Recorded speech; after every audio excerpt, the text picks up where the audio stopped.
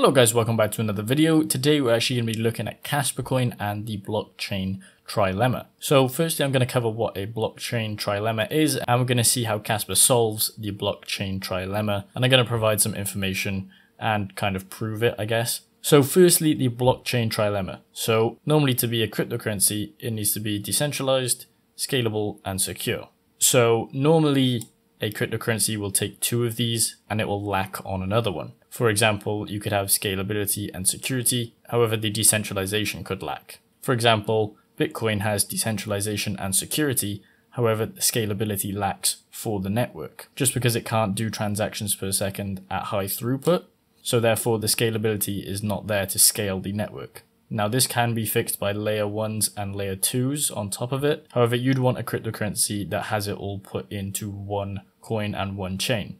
So there we have Kaspa. Now I also want to mention that Kaspa is not the only one that has the facilities to actually solve the Trilemma problem. However, I'm just making this video to provide knowledge on Kaspa coin mainly. So there are other cryptocurrencies out there that have the potential to solve it, but I'm going to be making my video on Kaspa coin. So you might see that coins that are staking coins normally say that they've solved the Trilemma problem.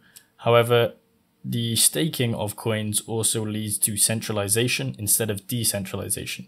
Because if you had a bunch of money, you could run a bunch of nodes and then you'd have more power on the network, and then you could centralize the network. The same thing can happen with proof of work for miners. However, it costs way more to actually centralize the network for miners than it would be for staking, because you don't have to invest into hardware and facilities to set up the miners. So the decentralization on proof of work is easier than it is on staking. So solving the Trilemma problem. So here we have Kaspa, and it talks about a bunch of things like Ghost Dag and stuff like that, but it doesn't actually mention in any of this anything about Dagnite or the Rust rewrite. So we're going to be looking into that. So firstly, I want to focus on decentralization. So what does that mean? Well, decentralization is the nodes and the miners across the world. So as I said, with staking, you could buy up a bunch of nodes and have power over the network or control over a network if you had enough nodes. However, with proof of work, you can spread it out more because you have miners. So here are all the active nodes that you can see on the Kaspa FYI. I'll leave links to all of these in the description below. However, these are only the public nodes, so these are ones that would be for mining pools and stuff like that. So there could be private ones as well out there. However, every miner that solo mines can act as a validator. If you're mining into a pool, you still validate, but you're validating as one machine, if that makes sense. So here we have all the nodes. Obviously, we can see the decentralization of all of these nodes around the world, and these are only the public ones and not the private ones. And to look a bit more into that, we can see that out of the 999 last blocks, we can see that 52% of it, or 52.9% of it, is unknown nodes. So these would all be pools that you can mine to, and more than half of the hash rate on the Kaspa network is in private nodes that people would be mining to. So if you didn't know, when you're mining, you can just set up your own node and mine to it if you have the information and if you have the technology wise to actually set it up yourself. So you don't need to actually rely on a pool if you don't want to. And to also further this decentralization, we have the blocks per second on the network, which will also kind of roll into the speed of the network. However, blocks per second, if you have more blocks per second, it means that more miners could find more blocks, and therefore you could decentralize with solo miners way more. So the more blocks, the less it would take to solo mine, if that makes sense. And also when the Rust rewrite comes in, it will go from 1 blocks per second all the way up to 32 blocks per second, which makes solo mining and further decentralization of those miners way more by a factor of 32 effectively, but it's obviously not going to be like that. That's just in a theory world. So as we're talking about transactions per second, let's move on to the scalability, or normally called speed. So the Kaspa network currently operates at 1 blocks per second, and we can see this in the Kaspa graph inspector. So these are real updated times for blocks on the network. As you can see, that had actually 5 blocks in 1 second, and then we're seeing 1 block there, 1 block there, 1 block there, but it averages out to 1 blocks per second on the network. As I said, with the Rust rewrite that's coming in, we could see up to 4 blocks per second. I believe that they're testing on 4 blocks, and then they're going to move to 8, and then they're going to up it until they find something that's both decentralized and secure for the network. So here we have a picture of the potential of Rust on Kaspa. So I'm just going to give you a kind of brief comparison. Right here, we're just having around 2, 3, 4 blocks in a line. And when we look at Rust on Kaspa, so all the blocks in red are ones that would be taken out. However, all the blocks in blue would still be counted. So you have here 1, 2, 3, 4, 5, 6, 7, 8, 9, 10. So it could already do 10 blocks per second. The rest of them are actually just invalid blocks. So that's the potential that Kaspa has. It can go up to that amount of blocks, and then that adds to the speed of the network and the transactions per second. Now I believe that every block is going to have 200 transactions contained in it. So if you up the block rate, that means that you'll get more transactions per second. I believe it could come up to around 2,400 transactions per second. So you could have blocks that only contained one transaction. And that means even if you up the block rate, you'd have to have a massive amount of blocks to confirm confirmations on the network.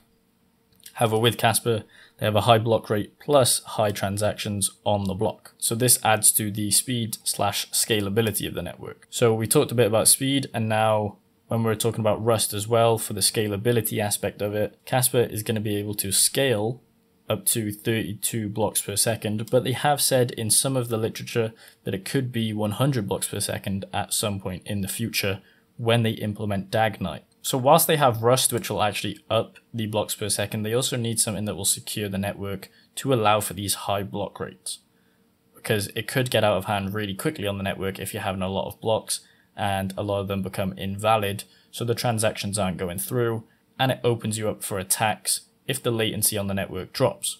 And this is where DagKnight comes in. So Kaspa is currently operating on Ghost Dag, and I'm just letting you know we're moving into the security end of the triangle here.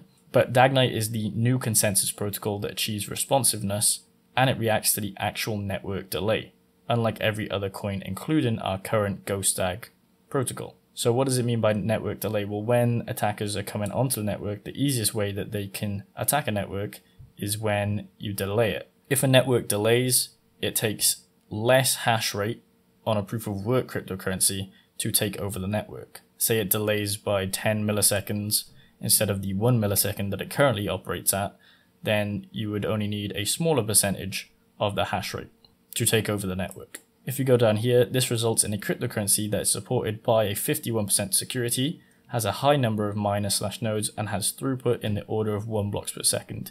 It's unlike existing cryptocurrencies, which inevitably trade off having a small number of validator nodes or lower BFT security. So normally we're talking about this trade-off. Cryptocurrencies will lower their security in hopes of adding to further decentralization and speed on the network. However, in DagKnight, it says here, it requires less confirmations to be provably secure. The intrinsic scale as internet speeds increase. Basically, as the internet gets faster over the next decades with more fiber optic cables, Kaspa will scale with this. Without any hard fork interventions, this will make our coin literally the ultimate layer 1 proof of work coin in existence. Put into DagKnight as well is a scalability aspect. So all these things that I'm saying about Kaspa coin all kind of tie into the same thing in terms of the blockchain trilemma. You can't actually point to one thing and say that that's security or that's scalability or that's decentralization. For example, DagKnight is helping towards first the security and then speed.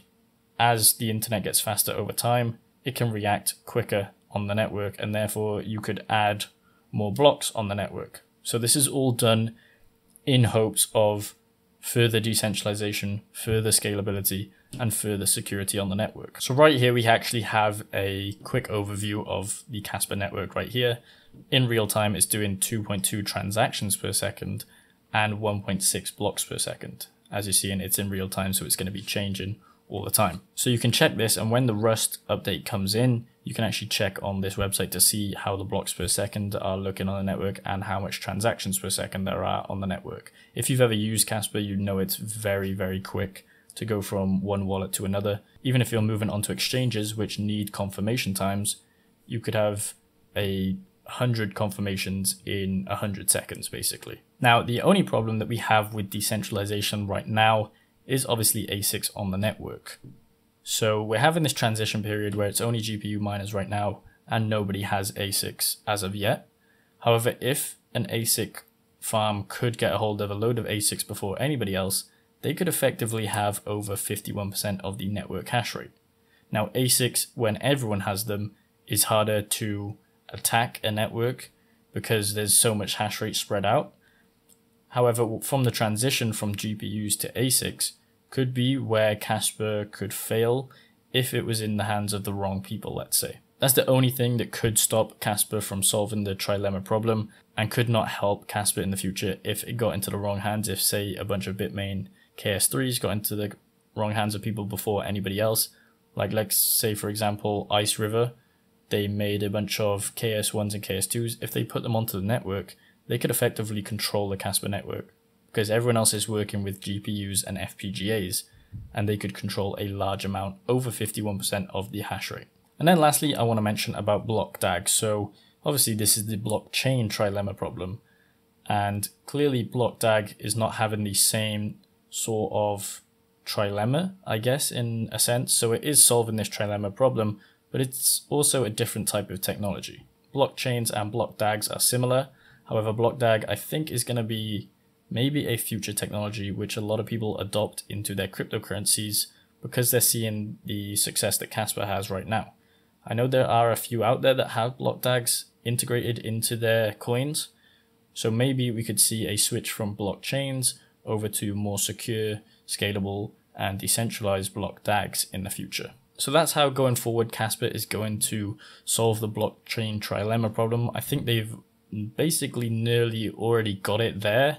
However, with subsequent updates like Rust, DAGnite, and just ASICs coming on the network, we could see further security, further decentralization, and further scalability on the network. If I've missed anything out that you guys think should be important, please leave them in the comments below and I'll reply to them. Also, don't forget to like the video and subscribe for more content like this.